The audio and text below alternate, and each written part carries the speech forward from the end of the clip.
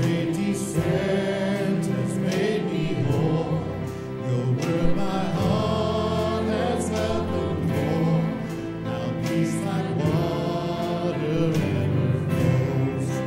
Praise the Father, praise the Son, praise the Spirit, three in one.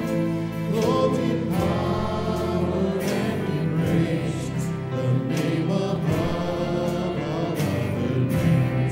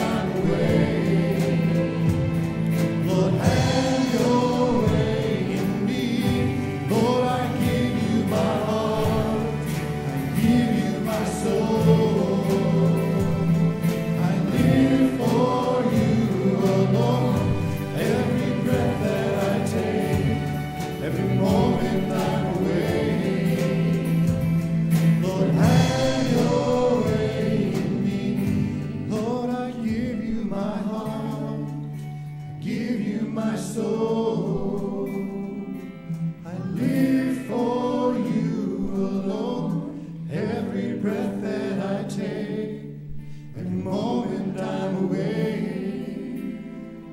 Lord, have your way in me. God, that's our desire this morning, to be in your house, to worship you, to give ourselves totally to you, Heavenly Father, to turn our whole heart over to you so that there's nothing that we're keeping hidden from you, God, and that we can totally put our trust and our faith in you. Thank you for this new year. Thank you for new life in you, Lord God. Give you the glory for it in Jesus' name. Amen. You may be seated.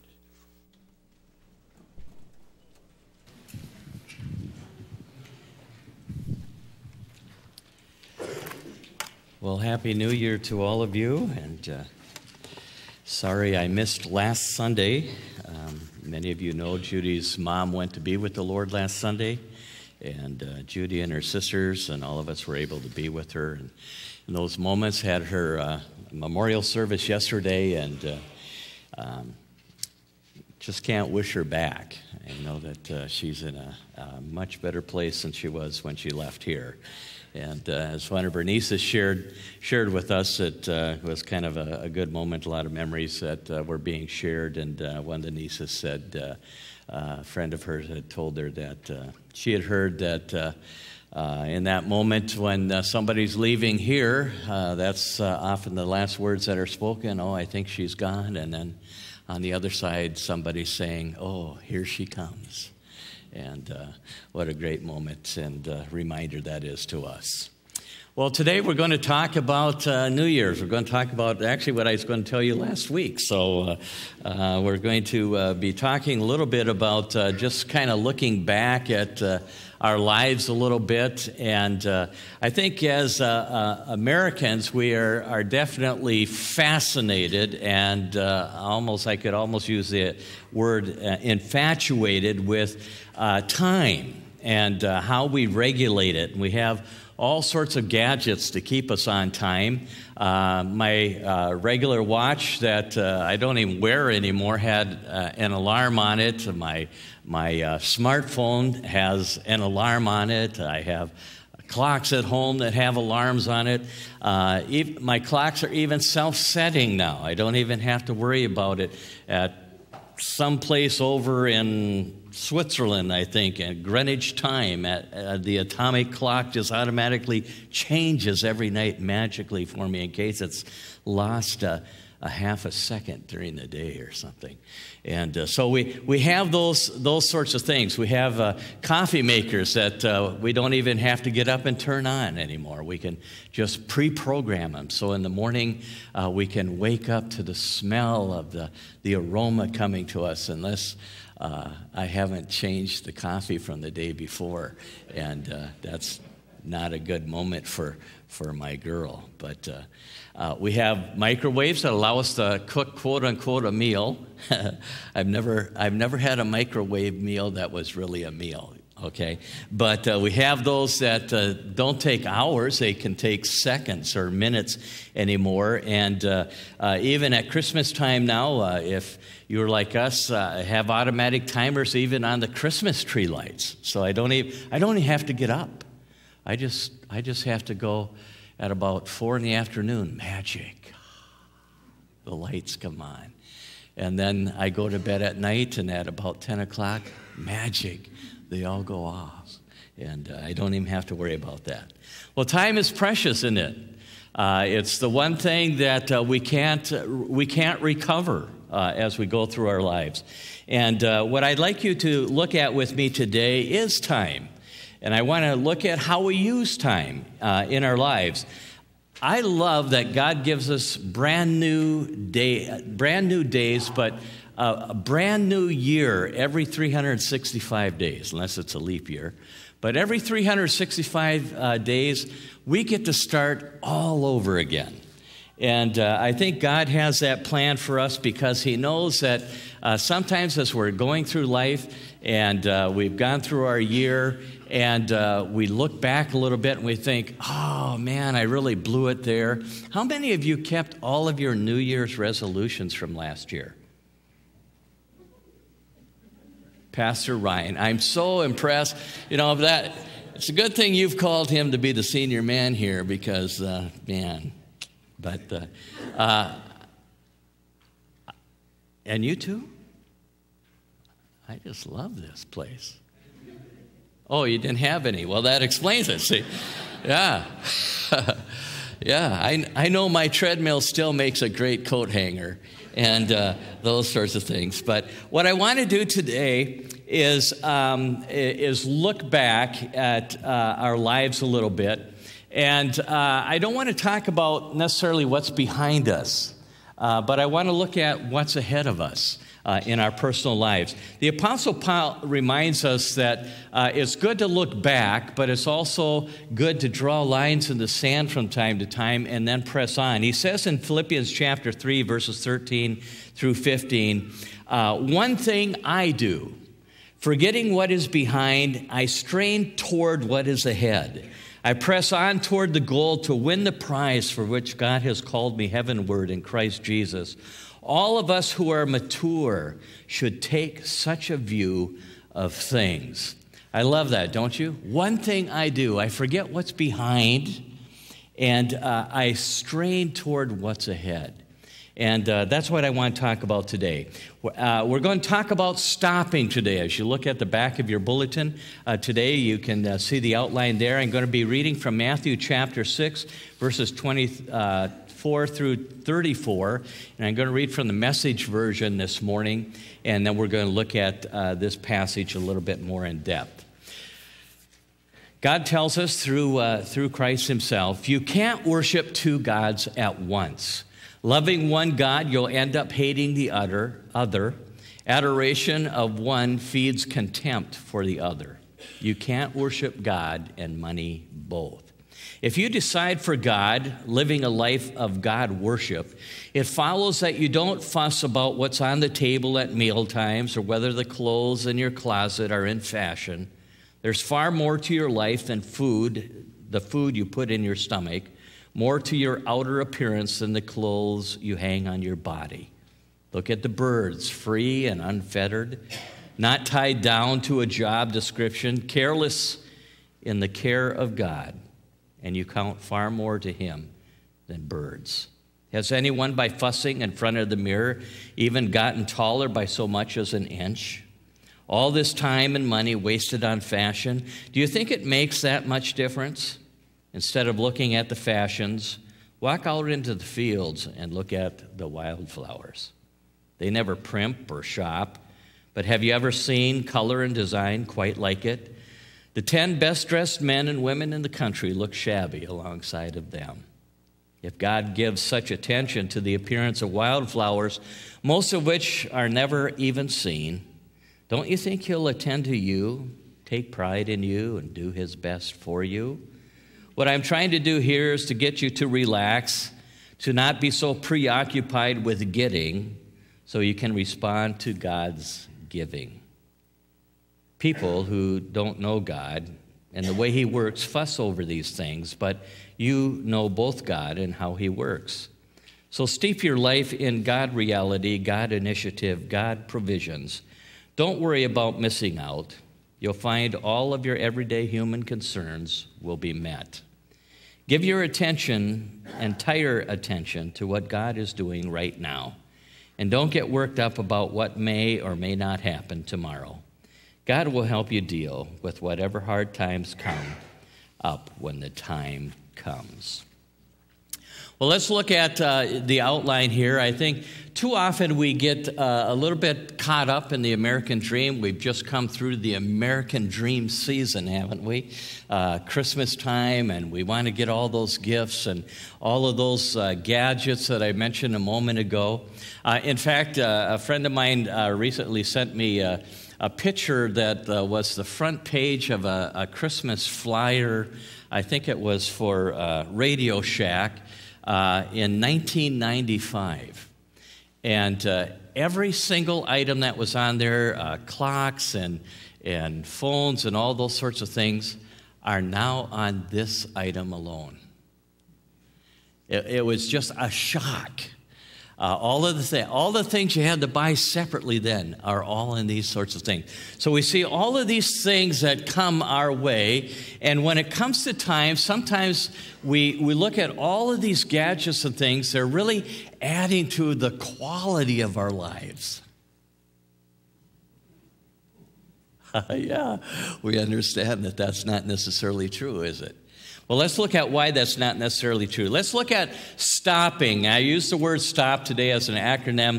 We're going to look at each of the letters. S stands for self-examination. Self-examination. This is where we need to start. Lamentations chapter 3, verse 40 says this, "Let us examine our ways and test them, and let us return to the Lord." I don't think there's a better time of the year, obviously, than the first week of the new year to begin to examine ourselves. And one of the things that I realize is when I talk about self-examination, we seldom do it. We talk about doing it, but we don't usually do it. You know, when I go to the doctor's office, I just had my second cataract surgery last Wednesday, so everything's very weird today. And I can see you now without my glasses, but I can't see this now without glasses. So I have cheater glasses today that are really, well, anyway. And but when I go to the doctor, and I'm sure when you go to the doctor, they want to know things like this. How are you sleeping? The nurse always asks what? Do you feel safe at home? Well, of course I do. I'm married to Judy. This is recorded, right? Yes. I'll get that for her. How are you eating? What's going on in your life? And then as the doctor's examining me, they're asking me all of these questions. Why are they asking those things? Well, they want to try to find out what's really going on. Okay, they're looking in some of those questions to try to determine when you've come in with headaches or something else that's going on, they're trying to determine what could possibly be the cause. Well, that's what we talk about when we're talking about self-examination. When I'm talking about you needing to stop this week sometime along the line and look at yourselves, what I want you to be looking at is maybe things like this. And when we look at this, sometimes we just look at negatives. That's not what I'm talking about. What you most enjoy this past year? What was one of those great moments this past year? What changes in your life brought you joy this past year? One area certainly for my family was our new granddaughter that came in. We had her first birthday celebration this past year, and all of that and the joy that she's been bringing into our family unit. Another area for me is a broken relationship that got repaired this year that had been ongoing for a long time. Those sorts of things. What are some things that I hope to change but didn't this past year? Well, I'm not going to tell you that because I did, We don't want to look at what did I hope to change and didn't do it. Another question would be, how did I spend my time? How did you spend money this past year? How did you use your spiritual gifts? You know, if you're a follower of Jesus Christ, the Bible tells us that God's Spirit gives us a gift, a spiritual gift, and I've never met any follower of Christ that hasn't been multiply gifted. But how have you used that gift? Yesterday at my mother-in-law's funeral, the pastor's wife was our musician for the day, the Alliance pastor in Garrison, Minnesota. And Carla has a gift of just exaltation as she sings. And it was just one of those, as she sang, it was like, wow. How did you use your gift this year, or your gifts? How are you doing that? Who's closer to the kingdom of God this year, as we come into this year, than they were at the beginning of 2015? Is there anybody that you know has come into the kingdom of God because of your ministry to them this past year. Those are the sorts of things that I'm talking about when we're talking about self-examination. It's really just sitting down and looking at our lives honestly. Why do we need to do that? Because life is so busy, isn't it? We get caught up in that, when I get a little break here, I'm going to take time to do that. And what happens? There's never a break, okay? And one of the things that I've shared, especially with my oldest grandson now, he's turned 16 this past year and got his driver's license, and that's been a joyful thing to watch. But one of the things that I've kind of talked to him a little bit is how he uses time. And one of the things that I realized is that he's pretty good with his time, but I just encourage him to make sure that he knows what he's doing with his time, because if he doesn't decide ahead of time what he's going to do with his time, guess what? I will for him, or somebody will, or something will. And so that's what I mean when we're talking about self-examination, is just sitting down and looking at those things in your life and saying, how am I doing? How did I get healthier this year? How did I grow in my faith this year? What did I really do? The second thing, the T stands for thanksgiving. Thanksgiving. When we look again at Matthew chapter 6, God reminds us of all the blessings that he pours out on us every day.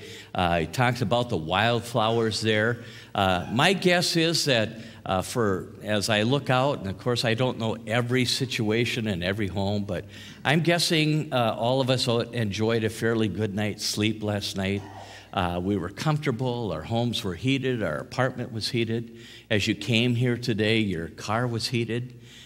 If it wasn't, talk to Pastor, and he can help you out.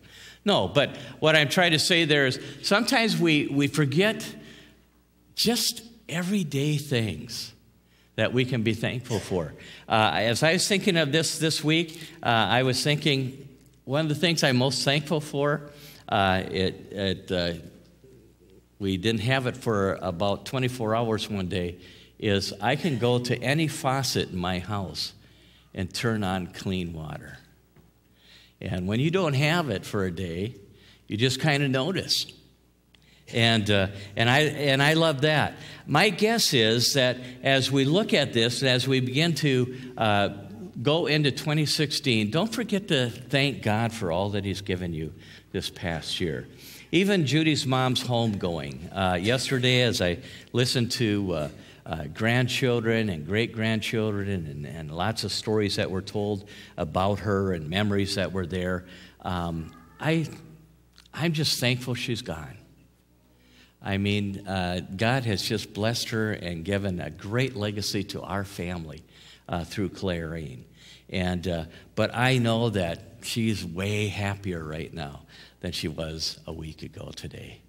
And I thank God for that. And that's just something that God gives us. In fact, let's just take a moment right now. I know that we don't usually do this much in churches anymore, but what are you thankful for right now? What I'll ask you to do is just stand up and say real short, what are you thankful for right now? Anybody, just. My relationship right now with God. Okay. My new apartment, so I can be closer to my husband. Okay, a new apartment. Okay. Christian friends. Okay, Christian friends. All my grandchildren. All your grandchildren. Great. I prayed some really specific things for my kids that God answered above and beyond my expectations. Okay. Answer to specific prayers above and beyond expectations. Great, thanks. Anybody else? A loving church family for me this past year. Okay. Anybody else? This is kind of hard, isn't it, sometimes? It's real easy to go negative, though, isn't it? But sometimes when we're looking at what are we really thankful for, I just want you to sit down and as you're doing your self-examination part, and you have your outline here in your bulletin, just as you get to the Thanksgiving part, just write down things.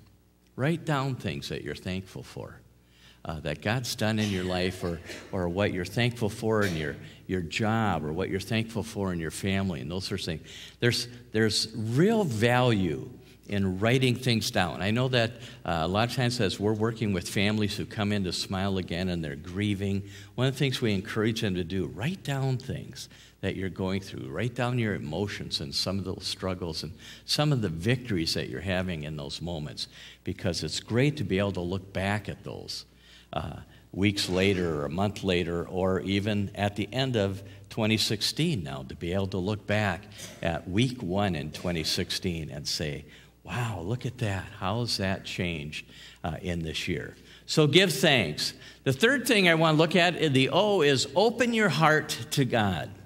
Open your heart to God. The Bible tells us that over and over and over again, that when God looks down from heaven and when He examines us, He's focused on one thing, and that's our heart. That's our heart. That center of our being that controls our actions, our emotions, how we make decisions, how we live our lives out loud. As I've mentioned, kind of that concept that I've been sharing with you frequently here, actions always follow our belief system. If you say you believe something, then you're going to act in certain ways. So God is looking at our hearts. That's driven by our hearts. In the early chapters of 1 Samuel in the Old Testament, we see the rise of their first king in Israel, and his name was Saul. In 1 Samuel chapter 10, the first part of the 9th verse, we read this. As Saul turned to leave Samuel, God changed Saul's heart. The New Living Translation says it this way: God gave Saul a new heart. And this is a moment in time where Samuel is being sent basically to anoint a new king for Israel. And as Saul is leaving in that moment, it says God gives him a new heart. And if you read the passage on and following that, you see that for a very long time he even prophesies and has some incredible gifts in his life. Now, what we know about Saul, though, to begin with, was he was maybe one of those most unlikely candidates to become the king of Israel. In fact, as they're deciding who should be the king, they're kind of drawing lots by family and by tribe and by clan. And the lot falls finally to Saul. He's a young man. And when the lot falls to him, where is he? When they finally come down, Saul's the guy. Where is he? Hiding with the luggage, is what the Bible tells us.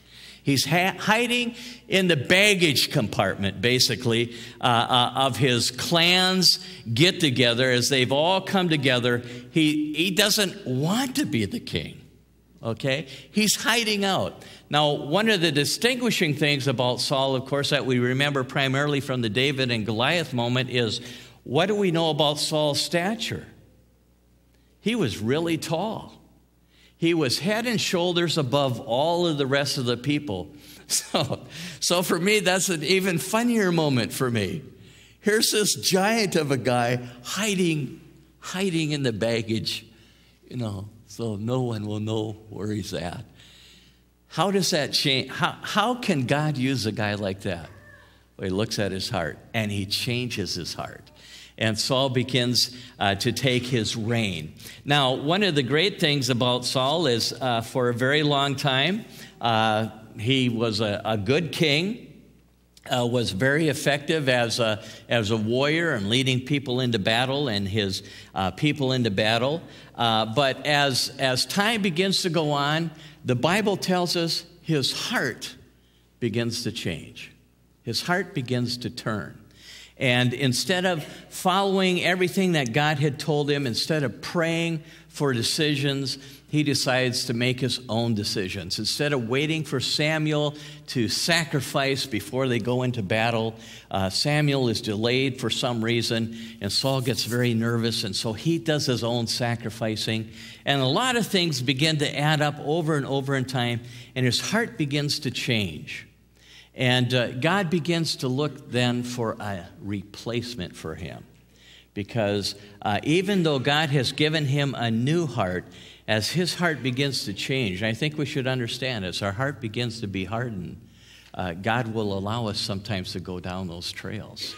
And so we see in 1 Samuel chapter 13, verses 13 and 14, God tells us this, as Samuel confronts Saul for his foolishness, he says this, "You acted foolishly," Samuel said. "You have not kept the command the Lord your God gave you."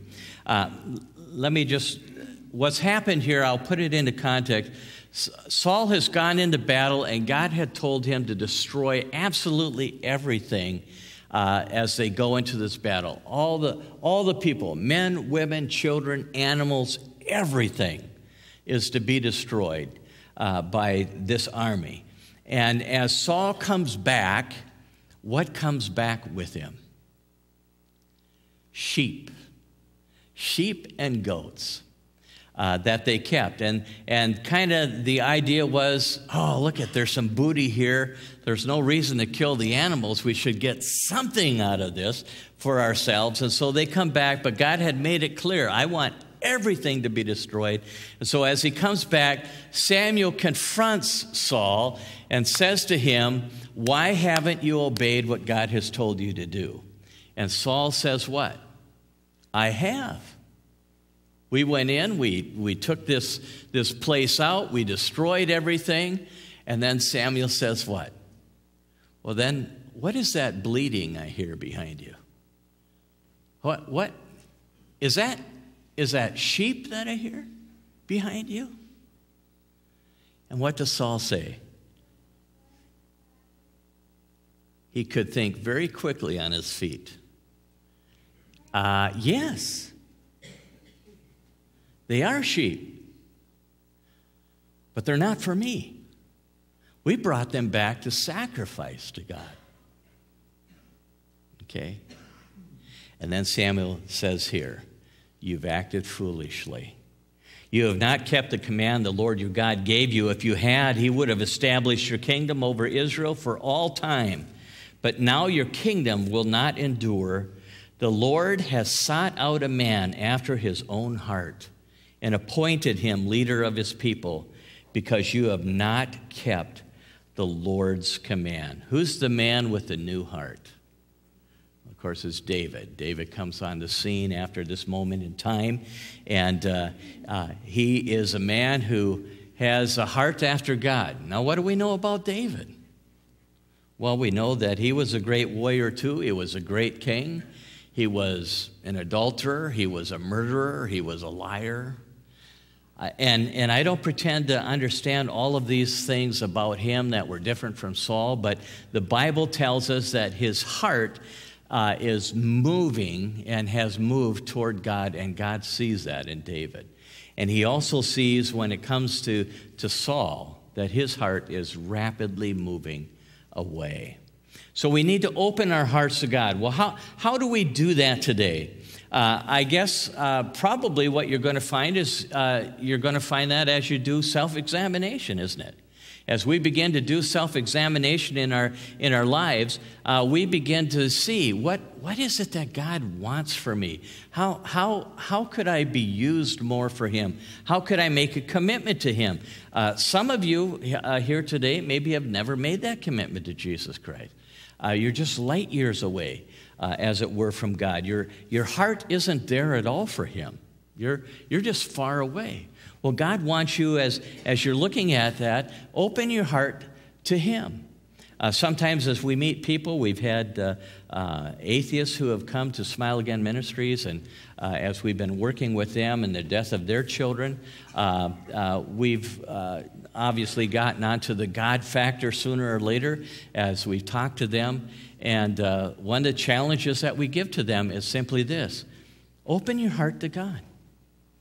You don't believe that He's there, but we know that He's there. And so we want to challenge you to do this. Just get into the Bible, begin to read it, and just give God a chance. You know what I know? If you give God a chance, He'll come through that door. He does every time. And that makes the work for me a lot easier because I don't have to persuade them. It's God's responsibility to persuade them. But God's looking for what? A heart that's open. A heart that's open. And so that's what He's looking for you today. Some of you are very busy today. You know, God's been trying to get into your heart maybe a little bit, and He's been showing you that this is an area, that's an area here that I really want to change in your heart and in your life, but you've been so busy, and God's just calling out to you what? You need to open your heart to me today. You need to hear what I'm having to say. If you hear me talking to you, then you need to respond. You need to respond. We just need you to open your heart. Is the church seeing your spiritual gifts being used in the church family here? Have you cracked open your Bible this week? How about this month? Well, it's early in the month. How about last year? One of the things that I always challenge people usually to do this last week in the new year, the first week into the new year, is this. If you've never read the Bible all the way through, read the Bible this year, all the way through. I'm surprised sometimes as I talk to believers who have been followers of Christ for years and years, and I ask them from time to time, have you ever read the Bible all the way through?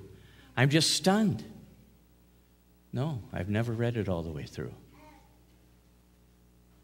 This is our get ready for heaven thing here. This is how we find out what God really wants in our life. This is how we find out what God is really like and who He's all about.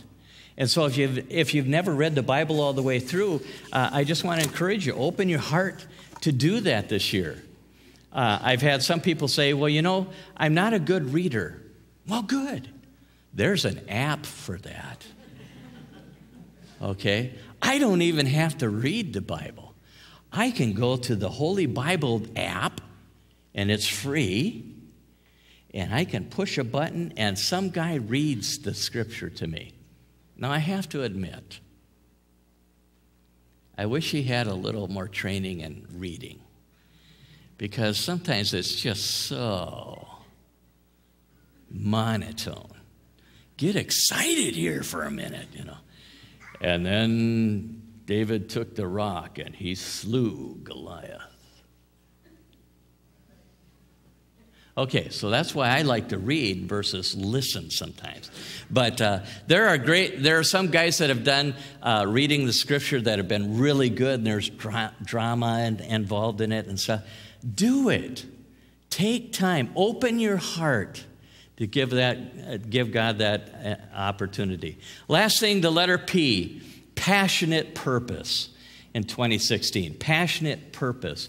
Anybody who's around me very long begins to hear me talking about living my life on purpose.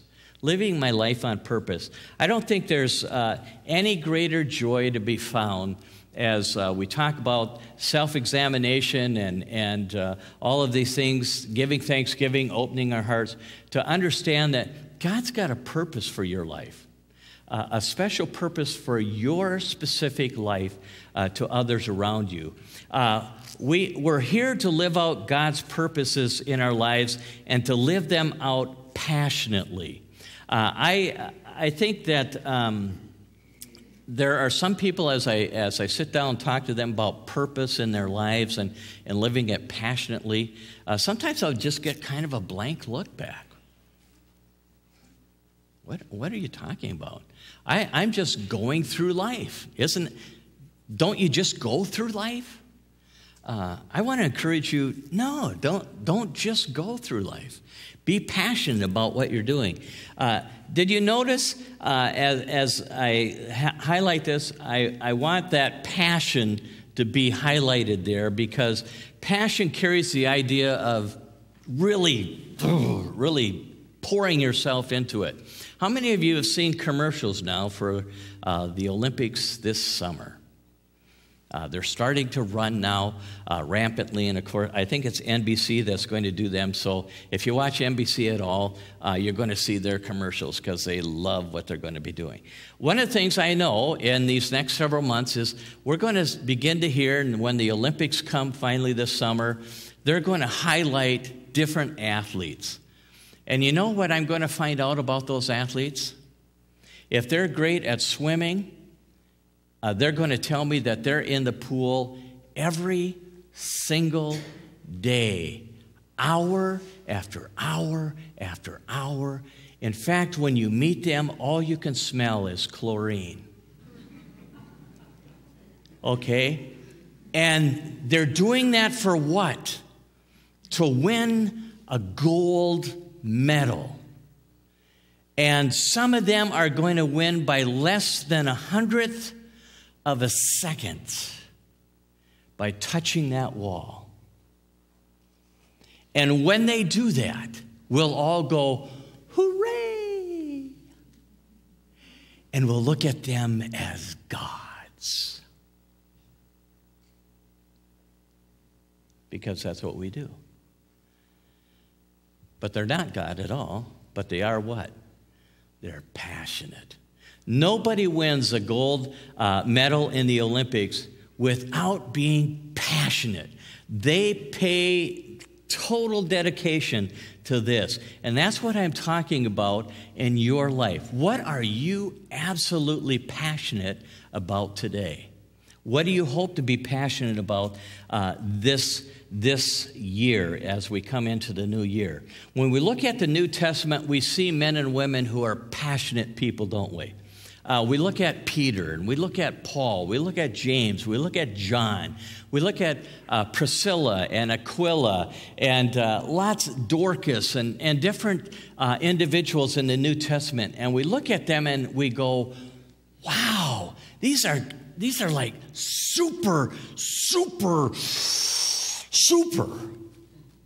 Okay? And usually they're super. Why? Because when we look at them and maybe compare them to me, we see what? A passion difference. It just seems like their whole life is about Jesus Christ. Their whole life is about their relationship with God. Their whole life is centered around their faith. Do you know what I know about Peter and James and John and Andrew and the other apostles and Paul and Barnabas and Aquila and Priscilla and Dorcas and you name it, Cornelius? You know what I know about them? They're just people. Just ordinary people. In fact, Peter and James and John and Andrew are what? 4 fishermen that had a business together until they met Christ. And he calls them one day and says, hey, why don't you leave the fishing behind and come fish for men? I'll show you how to do that. And they do. Leave everything behind. What is that? That's passion. That's passion. In Matthew chapter 6, verse 33, it says this, but seek first, and this was read earlier, but seek first his kingdom and his righteousness, and all of these things will be given to you as well. All of these things. What do you think is the passionate word in this verse? It's seeking. It's seeking, okay? Seekers are hunters. These are people who look for something until they find it, okay? They're passionate about it. And in this verse, God is saying what? Seek first his kingdom and all of these things. And if we put it into context, what were all of the things that he's talking about here? Clothes, our jobs, how we're going through life, all of these sorts of things. All of these things, God says, if you seek my kingdom first, don't worry about this other stuff. because that gets added on as well. Okay? It gets added on as well. The word picture that God gives us here, I think, in Matthew chapter 6 is as we're seeking this passionate, we've just got to have it. It just doesn't happen accidentally. When I listen to some pastors quote Scripture, now, memorization is really hard for me. Is it hard for anybody else? It's hard for me. And so when I hear people who really can quote Scripture, Pastor Lawrence Solfrank, who's the pastor in the Alliance Church in Duluth, he knows, every time he talks, he's throwing out this verse, and he'll even tell you where it is. It's like, wow, and so we've talked a little bit, and I interned in that church, and it was, poor Lauren. I'll share this though. We popped back in after about 3 months, just to surprise everyone. And Lauren and I are very good friends. And when he saw me, I knew right away, I should have called. Because he panicked. You know what he was concerned about? That he might preach like me and not like him. And so he got all done with his message, and I could tell he'd been flustered during the message.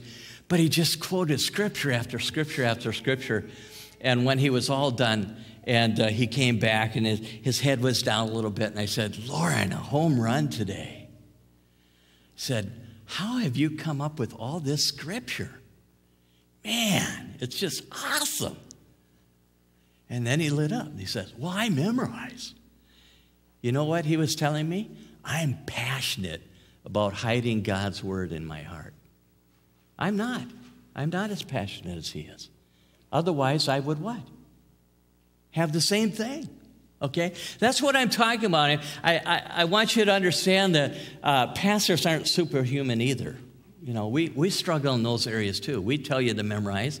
Sometimes it's hard for me to memorize.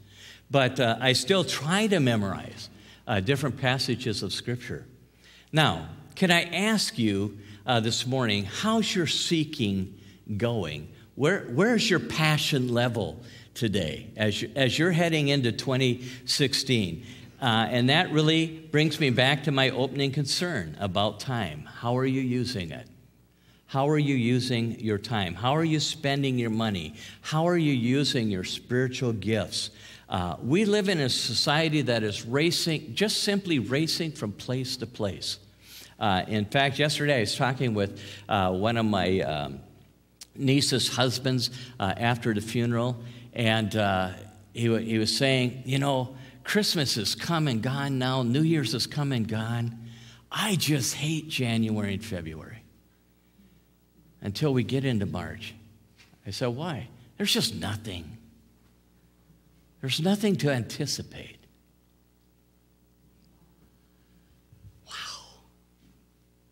Nothing to anticipate. Okay, what he's really saying is, I love the race. And don't we all? We kind of get pumped, as those Christmas lights go up and holiday season is coming. And boy, people are actually nice to you in the store. And this year they were all saying Merry Christmas. And there must be money involved then. And they're, come see me. And now it's January 3rd, and they say, please don't come back. Stop returning the gifts you got at Christmas that you didn't like. We hate when you do that. Service, thank you. We live in a society like that, don't we?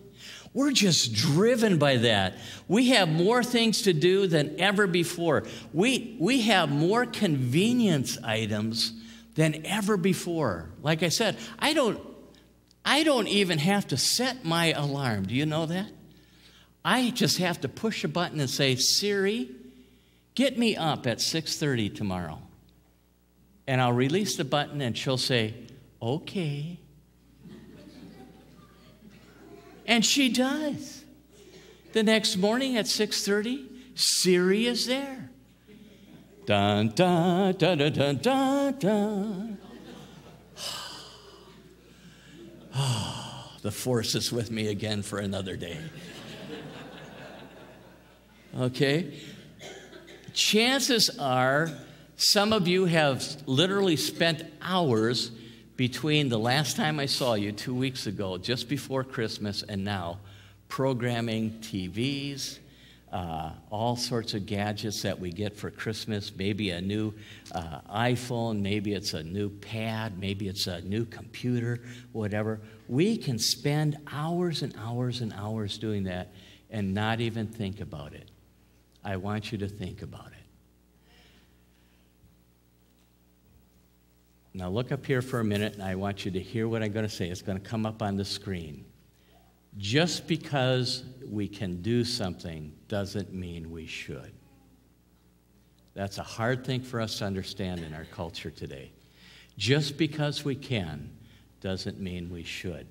And usually we just do things because we can, because it just happens. And I want to encourage you to look at the opportunities that you have this year and say to yourself, should I do this year? Should I continue to do what I did in 2015 this year too? And if not, then change. Make a change. If you want to live a passionate life in 2016, chances are some of the things you've done in 2015 are going to have to change and maybe even be left behind. So, what are you going to do to stop this year? I want to encourage you to look at all of these areas. Let me close with this verse that Jesus shared with his disciples. It's something that we just need to be reminded of, and let's read it together when it comes up here from Mark chapter 8:36. Let's read it together. What good is it for a man to gain the whole world, yet forfeit his soul? What good is that? So I just want to encourage you. Examine yourself this morning. Open your hearts. Give thanks to God. And then finally be passionate about living your life this year in 2016. Let's pray. Father, I thank you today for your word again, and I thank you that you do give us these opportunities every 365 days to just stop, to examine our hearts, and to give you thanks for all that you've given us in 2015. God, I just thank you. It's been an abundant year for Judy and me and for our family, for ourselves personally. I thank you, Lord, for that. I thank you, Lord, that you've given just opportunities to change my heart, too. Thank you, Lord, for this broken relationship that's been restored, and God, just areas in my life where you've just opened my heart to new things. Thanks, Lord, for that. And I thank you, Lord, for the passion you've given me to love you. And Lord, that's not even from me, that's from you. Even that, even my passion comes from you. Lord, I pray for my brothers and sisters here in Christ. Lord, that you'll just come alongside of each one of us. And I hope that this week, Lord, we'll all be able to stop for that moment, do all these things. And then, Lord, as we continue our journey through 2016, to live the life on purpose that you've called us to live. We pray in Jesus' name. Amen. Please stand and join us in singing.